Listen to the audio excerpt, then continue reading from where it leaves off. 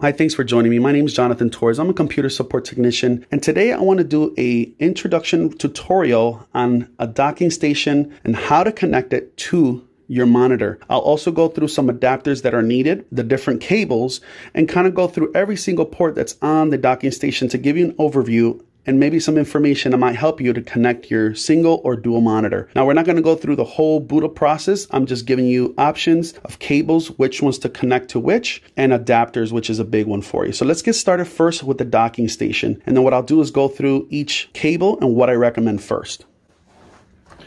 So this docking station is not that old, but there's some newer ones out there, so disregard this kind of option. Some docking stations might not have all of these option ports connections here, but for the most part, you might have these connections on your monitor. So let's just go through the basics. The first one that I would look at first is the one to the right. First here, this is a small little connection for your headphones and microphone. This would work if you have maybe like headphones that came with your iPhone or Samsung or Android, or you might have some that have a microphone. This would probably work with it. I personally wouldn't recommend it, but if that's all you have, and especially if you have it docked and you're in a meeting, the microphone's going to pick up from the laptop. So you definitely want to get a cable here, at least for headphones, or just get a USB cable with a headphone or another option, whatever you prefer. Many people are going Bluetooth. So this first port here is VGA. My monitor here does have it. A lot of older televisions and monitors have this connection here. And if this is all you have, you need the similar connection, which would be in blue here, which you see is the VGA cable.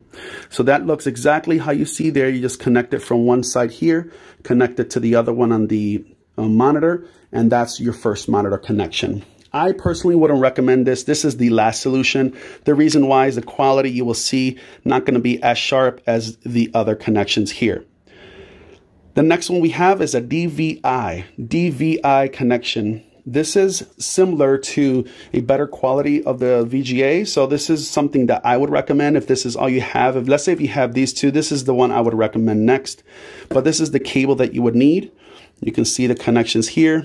Plug in one side here, the other side of the cable, plug into your monitor. I'll go through explaining, well, I don't have that connection on my monitor. What do I have? What do I need? Vice versa.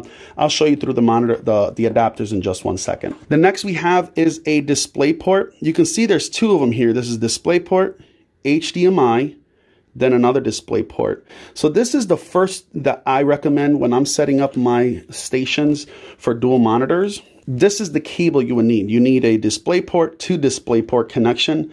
Now, again, I'll show you some options if this is not what you have, but if this is, you have a newer monitor, this is what I would recommend to go with. You can see it has the click on there, just plug it in, the other end plug into the monitor, and then you get the second cable, plug it into your second monitor there. Now, one thing that most people have at home is an HDMI cable, and they're using their old maybe TV or spare TV or monitor. This is the first one that I would recommend because most people have this at home. Plug it into HDMI, plug it into HDMI. Some, again, monitors do have that option. Plug it right in there, and you're good to go. Very simple to do. One thing before I go through the other ports here. So you're asking, how do I connect multiple cables? Plug in one display port first if you have it, plug it into your monitor, plug in the second one to your secondary monitor. You can actually get a third if you want, if you have HDMI or this. But for the most part, this is how you would plug in that right through there. This connection here is for the power. One thing you gotta make sure, what I've had somebody will say is that, hey, it's not powering on or something's happening. People would get mixed up and use their actual laptop power cable brick, and not the one that came with the docking station, which requires more power.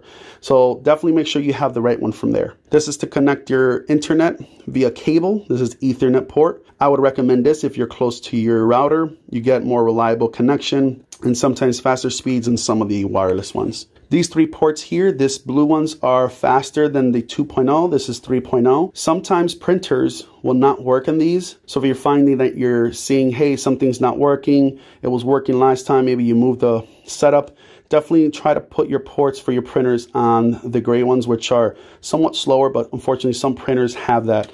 So you can see here, this would be just an example of a printer cable.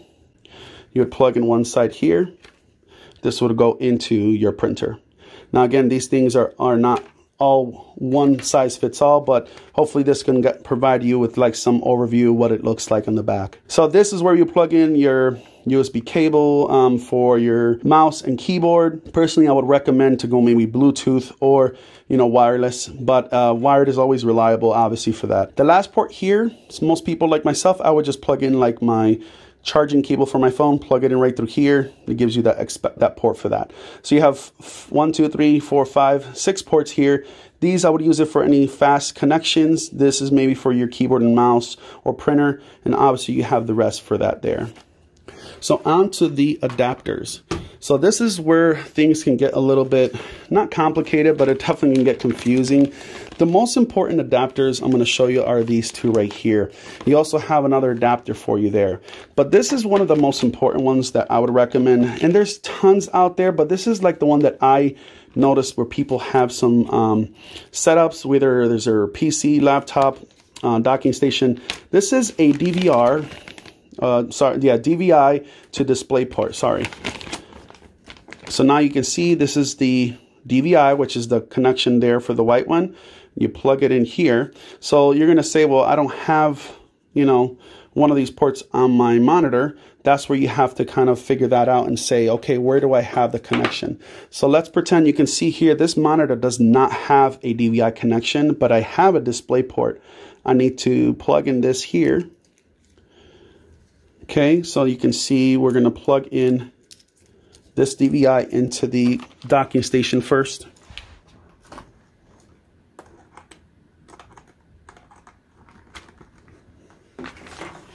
And now we're going to take the DisplayPort and plug it into the monitor. So that's your first monitor setup. So let's say if you have a really old monitor and you need to connect the VGA cable, and this is the only one you have.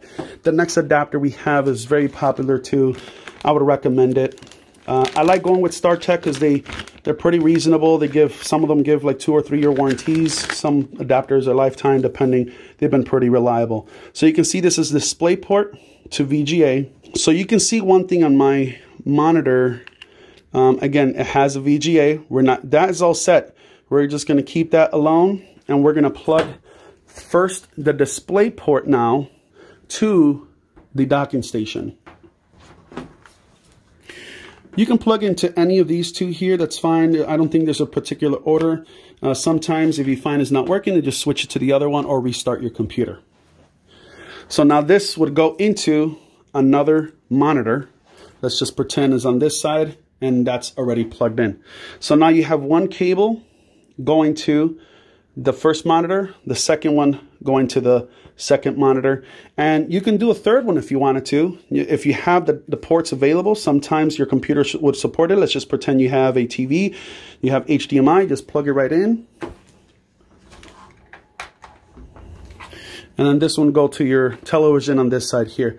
But that's just a quick tutorial, just a quick introduction of how the docking station is, what ports are available, what adapters. The last adapter I'll go through, most people might not need it, but it might work out well because let's say if you have a new TV that doesn't have VGA, DisplayPort, or any of that, and all you have is HDMI, this would be the adapter to go to. This is an HDMI to DVI. Again, you can find different cables for what you need, but these are the things that I would recommend.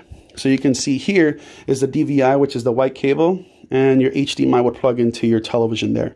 But that's just a quick tutorial. Hopefully this provided you guys some troubleshooting. When in doubt, when you plug it in, sometimes the things might not align right or it might not display right. Just restart your computer, keep everything on and plugged in, and it should be all set. Last but not least, obviously power. Some people confuse that. You got to make sure you have the right power cable or cable for that. I'll show you what that looks like. Okay, so now you can see this is a very inexpensive cable. This is the power cable that you would need for your monitor.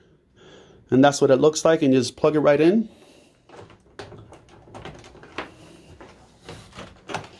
Sometimes these things can actually slip out. I've seen it many times, and especially if you're turning your monitor or moving it, these things can easily slip out and it could lose power. So make sure if you're having issues where it's not powering on, just check that first thing. That's one of the biggest things I always check when I help my clients. So hopefully this has just helped you out. If you liked it, definitely leave some comments. If you want to see something like this again, let me know. I'd be happy to do it for you. Again, this is Jonathan Torres, Computer Support Technician. Thank you.